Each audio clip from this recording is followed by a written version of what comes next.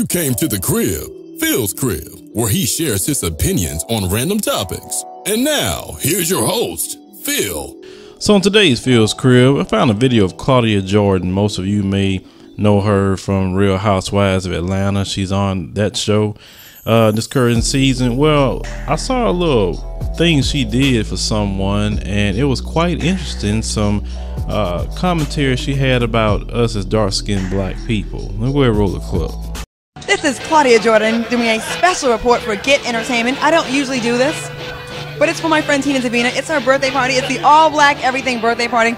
I didn't really think it's a good idea with all these black people walking around because black on black, it's hard to see. I can't really see who's who in all black. I can only see the beige people like Cecily, Jason, Janlan, kind of Tina, myself. Everybody else, I only see teeth and eyes. So whatever, it's all good. It's her idea. It's her birthday. Claudia Jordan is just an ignorant female, and I'm gonna tell you why. If me and her was in a dark room together, guess what? We couldn't see each other at all. We couldn't even see eyes. We couldn't see teeth. She sounded like a little white supremacist in the things she was saying. I mean, that's kind of stupid. And you know, you talk about that people could see you but can't see the other dark-skinned black people. You black at the end of the day. They don't like you either, the ones who are at least racist. Like, what is it, you know, about black people? We do this a lot to each other. We always talking about each other's color. You know, if it's a dark-skinned person, you know, medium tone, you know, caramel complected person, light-skinned person. I mean, we all black at the end of the day. And a lot of us have never been on the plantation fields in America, but yet we still act like we on the plantation field.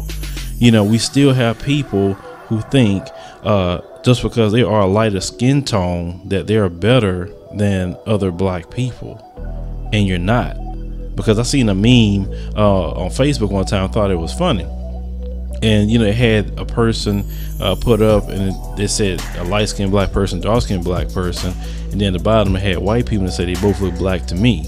And that's kind of how it is. Everybody else see us as black. They don't see us as, well, you light skin, you dark skin. Of course, everybody see the different skin tones within our group.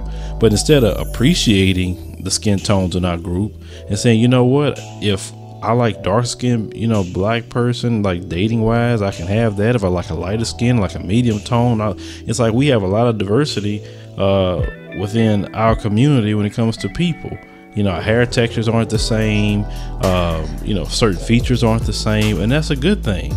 But yeah, you want to take that slave master mentality and bring it still into 2015. That's why a lot of black people, you know, you are mental slaves. And you know, if you're not being mental slaves with color, you're being mental slaves on group thought. If black people don't think a certain way, then it's a problem. And that group thought, who's controlling the group thought? Who's telling you that the group thought is right? That's what you always got to look at. Who is the person controlling the strings within the black community on certain things?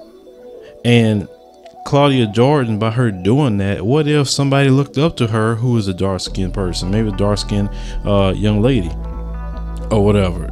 She could have hurt her feelings by saying that. You know what I'm saying? People don't realize some of the things that they doing. She thinking in her mind, I guess she funny.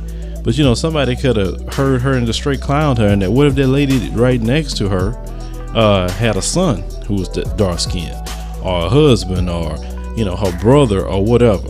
You know, maybe she would have took offense to that. Of course, not on camera. She's not gonna show her face to that. But at first, she tried to laugh about it. You noticed that, and then you know, she was kind of like having that grin, like, yeah, okay, this heifer needs to shut up, because she made herself look stupid, real stupid. And the thing is, you know, about today with the internet.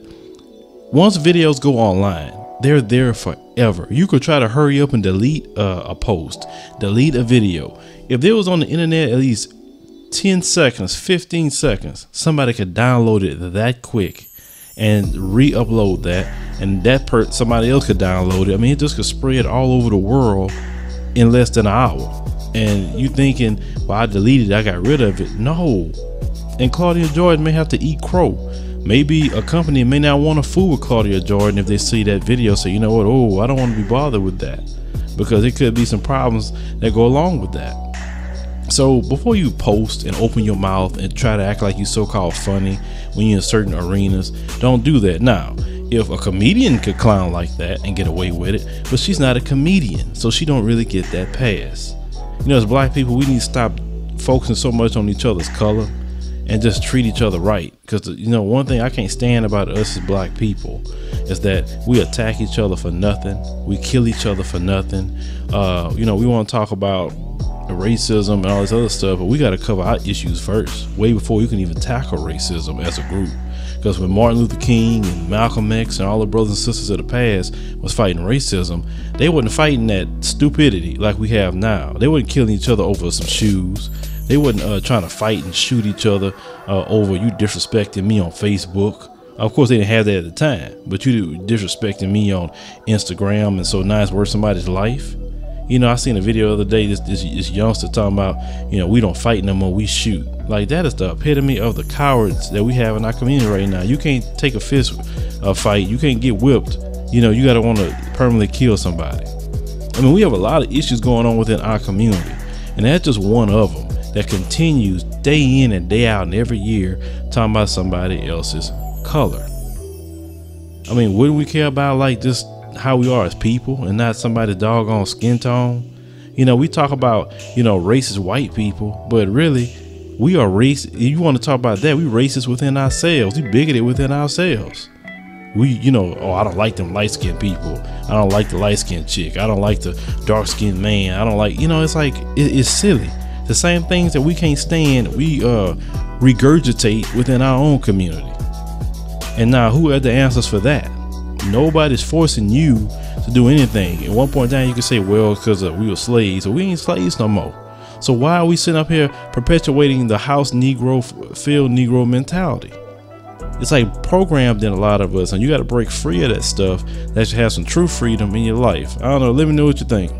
Make sure to subscribe to this channel where we also feature So Disrespectful YouTube comments and Advice Show Radio.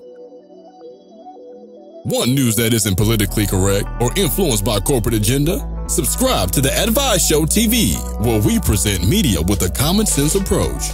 Looking for something funny to get you through the day? Subscribe to Ratchet Video Weekly. Thank you for listening, and see you next time.